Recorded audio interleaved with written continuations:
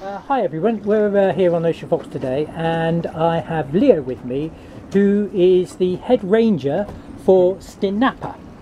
Yes. And Stinapa stands for? Foundation National Park. Yep. And you actually look after, the organisation looks after two different things, doesn't it? One is the marine environment around Bonaire, and the other is the actual national park at the north of the island. Exactly. Yes. And exactly you're responsible for the... I'm the acting manager at the moment for the Marine Park. Yes. And so what does that really entail? Because obviously we're aware that there's, when you come here, on your yacht, you tend to pick up a mooring buoy because you're not allowed to anchor. That's a no-no, isn't it? And here we were saying that there's about 40 mooring buoys.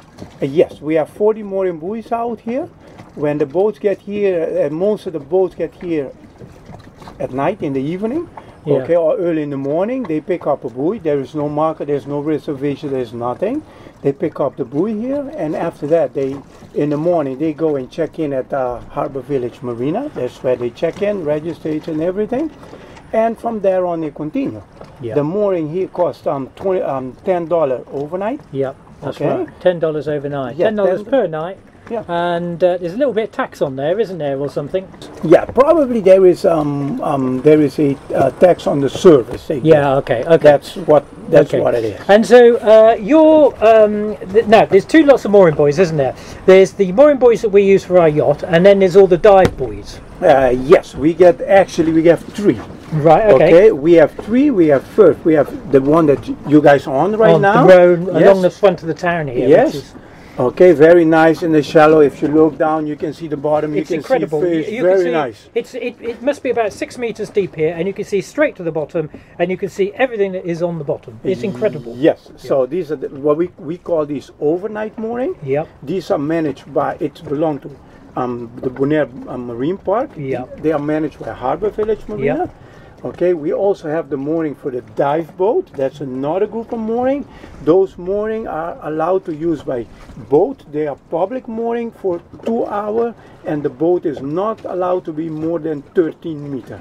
Okay, so if you go to one of the dive buoys, how do we distinguish between the two different buoys? Well, these buoys, there is a little red and white buoy. Yep.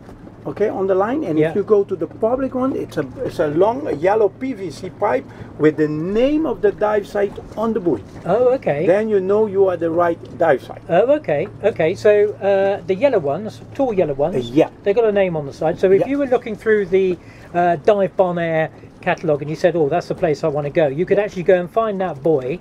Yes. And you would know that in that area is whatever you want to go and look at. Yes, so you go in the area, and then you just pick up, if your boat is no longer than 13 meters. 13 meters. You can just pick up the line, tie it onto the mooring for 2 hours. You can do your dive or you can snorkel a little bit, but for 2 hours you're allowed to use the mooring. And after 2 hours you take off. The next one comes. You can go to the next one or to the next one for another 2 hours. Okay. And is there a fee for using those dive moorings? There is no fee for using those. They're absolutely free. Yeah. Okay. And you have something in the region of how many? I think we have about 96 to 100. About 100 buoys. Yeah. So could I, for example, because I'm not a diver, but could I just take my boat over there, have lunch for a couple of hours on one of those buoys? Yes, you can go have lunch for 2 hours. 2 hours. 2 hours. That's the secret. You can go to any one you like, but no longer than 2 hours. No longer than 2 hours. Excellent, excellent. I hadn't really realised it. Boats are not allowed to stay on those mooring for overnight. No. Okay. No, only for daytime. Okay. Okay. And the idea is, because we're not allowed to anchor here, so why aren't we allowed to anchor here? Well, the reason why you're not allowed to anchor here, because we don't want people to drop an anchor in and drag the coral. Right. Because anchor have to hook somewhere down on the bottom, and then once it don't hook, it just take all the coral down. So we don't want that to happen. They used to anchor here in the past. This area here, it used to be from the enter the marina, Okay. all the way to the tompi where people was allowed to anchor. But after that, we put a nice mooring block. Some of them even have a pin, a drill mooring down in the bottom. Oh, okay. So what, actually sort of into the seabed? Yes. Yeah. Yes. I know. I've been out and had a look at mine, and I've got 3 concrete blocks. 2 of which I've got separate mooring lines on, and I've put 1 mooring line on each bow of the boat. Yep. Yeah. So I feel pretty secure because I've got basically 2 moorings. Yeah. Yeah. Yeah. That's the way we make the mooring, with 2 concrete blocks, or sometimes 3 concrete blocks. Yeah. And how do you maintain the moorings? How do we actually know that they are maintained and serviceable? Well, these are managed by Harbour Village, so they do maintenance on these. We do help Harbour Village Marina do maintenance on these. If they need our help to dive down, to change the line and things like that, we come over and help them. The dive site, every year we change the bottom line. Yep. From the concrete block, or from the pin, drill pin, all the way up to the buoy. And then we also put the pickup line. The pickup line we change 2 or 3 times a month. It depends how often boats run over it, or somebody must be doing an awful lot of splicing. Yes, we do a lot of splicing. Yes. And do you have the facilities all in house, or do you subcontract some of these facilities? No, we do everything ourselves. So how do you, if you've got a screw that goes into the seabed or a block, how do you actually put that in place? We do have a compressor with a big drill head. Yeah. And with the hose, we have the compressor on the boat, and then the hose go down with the head. It's a 6-foot pin. Wow. Yeah. So we put the head on it, and it just drill down to the bottom of the ocean. Oh, crikey! It goes down for about 5 feet down at the bottom. And you've got your own divers, have you, that go and do this? We do it ourselves. Yeah.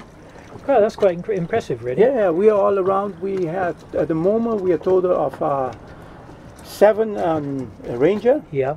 With a chief ranger with me, the acting manager. Right. So we do the job. And how many people are? Is it just the 7 of you that manage all the moorings, or are there a bigger team than that? We do the mooring. And apart from the moorings, is there anything else you cover?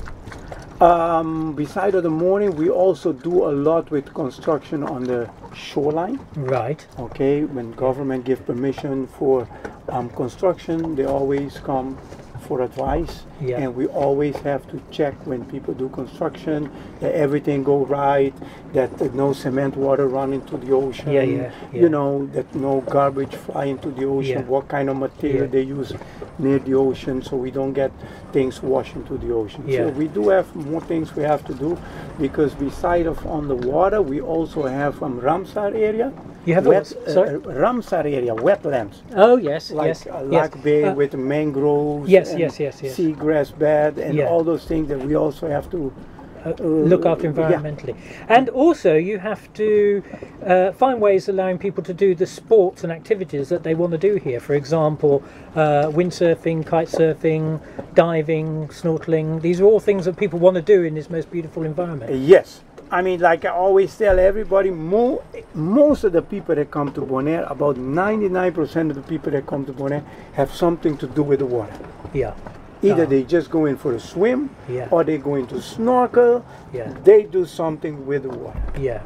Okay. So that's, you know, we have people that dive, and then you get the other activities: kayak, windsurf, kite surfing, anything that have to do with the water. Yeah. You know, they do here. And that all comes under your control? Yes, that's under our control, our supervision. Yes. Since 1992, let me go back. Since 1979, the government of that time have declared the water around the island of Bonaire a marine park. Right. Okay? And in 1992, they say, okay, people who want to use the marine park have to pay a fee. Yep. Okay? And they came with a lot of laws. Okay. And they put it all in the book for us. Okay. And in 1992, the first divers start to pay what we call the nature fee. Right. At that time, I say, remember, it was $10. And after that, they changed it a couple years later in 2005. that the people that snorkel and also do other activity also have to pay. Okay. The divers then pay $25 and the other user pay the $10. Okay. So this is actually to use the water around Bonaire. To use the water around Bonaire. Okay. Yep. So everybody, the people are going for swim, people that use a kayak, they have to pay. Leo, thank you very much for chatting to us. I've found that really interesting, actually, that so much is done to look after the environment, and a lot of work is put into protecting the environment and also providing mooring buoys and safe activities. Yeah. Thank you very much. You're welcome. Thank you. Anytime. Thank you. You guys know where I am. Thank you.